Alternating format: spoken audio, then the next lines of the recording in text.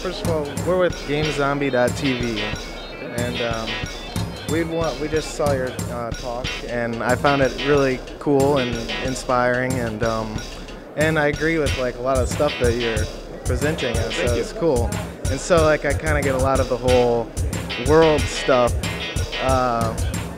all around me. Do you think there's like a continuum between game and world?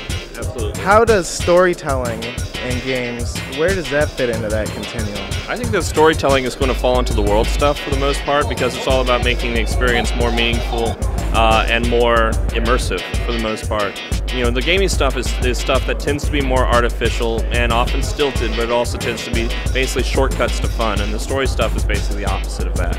So, you know, in terms of what we're building now, we're leaning heavily on the story stuff because we're a BioWare game, and that's going to be where a lot of our worldly properties go. And for balance, we're going to have more classic mechanics for a lot of the other systems, and that's sort of an intentional decision.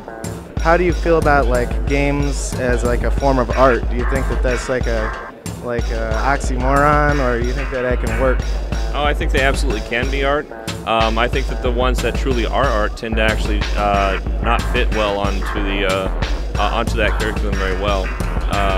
When I think about a game with good, there was a game called September 12th, which is really interesting, and I'm not even sure where it would fall in the world game community triangle, but it was all about, it was a very well put political message about how killing terrorists makes more terrorists. And it was a completely unwinnable game, but it had a very poignant and strong artistic message, whether or not you happen to agree with that message or not. So, you know, I think that it's definitely possible for games to be art, for games to have a message, for games to be relevant both socially, politically, etc., etc. You're working as the lead combat designer right now, right? Yeah. So, can you tell us a little bit about like how your like daily job goes, like for people who aren't familiar with the industry? So my job is, the thing about designers inside the game industry is that we tend to, our job requirements are very, very much determined by what progress the other departments have made. So game designers, at the beginning of a project, we sort of design what the game is actually going to be, how it's going to work, and why it's going to be fun.